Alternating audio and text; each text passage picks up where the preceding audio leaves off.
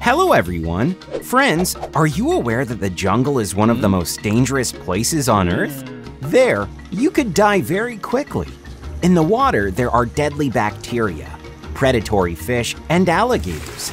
On land, big feline killers, snakes, and spiders. And in the air, bloodsuckers carrying deadly diseases. On top of all that, there's a bunch of poisonous plants, a lot of humidity, and no reference points. So right now, we're taking our one and only, the world's bravest survivalist into the jungle, Bear Grylls. Toasty! I'm just kidding. Of course it will be you, Tony. There's no one else around, is there? Let's see what people should do to survive in the wild jungle. Or vice versa, what they shouldn't do. Let's go! The most important thing you need to survive is fresh water. In the jungle, you'll have no problem with that. Frequent rains will prevent you from dying of thirst. The most important thing is to place as many containers to collect water as possible. Large leaves rolled up into a bowl, coconut shells, bamboo, and other contraptions will do. Besides water, of course, you need food. The simplest thing is to eat different fruits, of which there are plenty in the jungle. The most important thing is to eat only fruits that you are familiar with, because many of the plants growing here are poisonous. Pick bananas, coconuts, passion fruit, mangoes, and avocados. Also, most palm trees have an edible core. So, if you manage to chop it or make a hole in it with something, you can get some sustenance from here. And of course, you need some kind of shelter. We have already talked in detail about how to make a good shelter.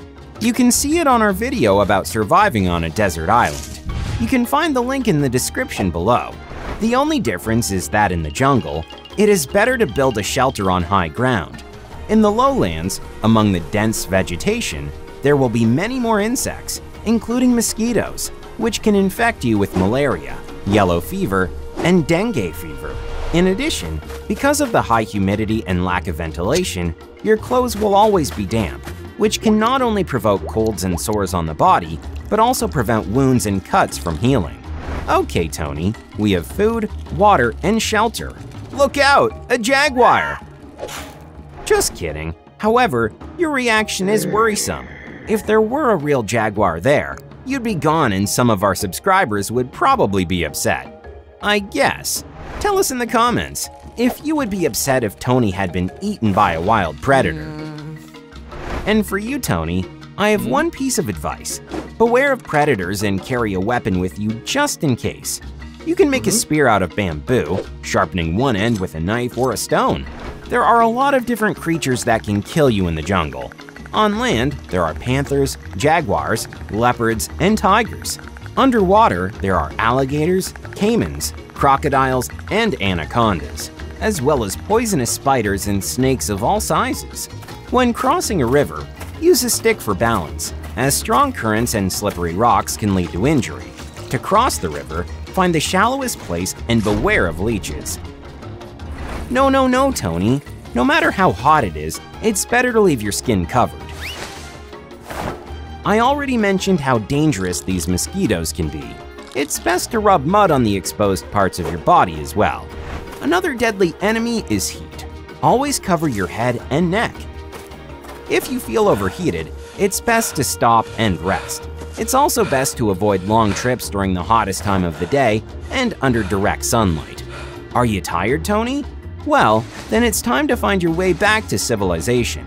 The safest and most effective method is to find a river and follow its current. Almost all the villages and towns in the world are located near water.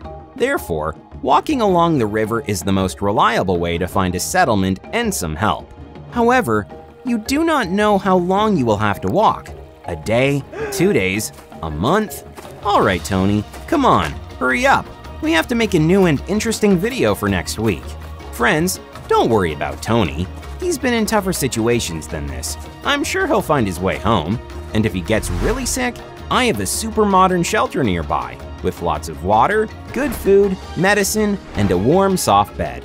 But don't tell him, it's for emergencies only. And by the way, if you are interested in the topic of survival in different places, Then watch our video in which we collected all the information we have on the subject. Tony has showed us how to survive on a desert island, in the forest, in the desert, and even in the middle of the ocean. The link is here on the screen and in the description below. Well, tell us in the comments, what would you do first if you found yourself alone in the jungle?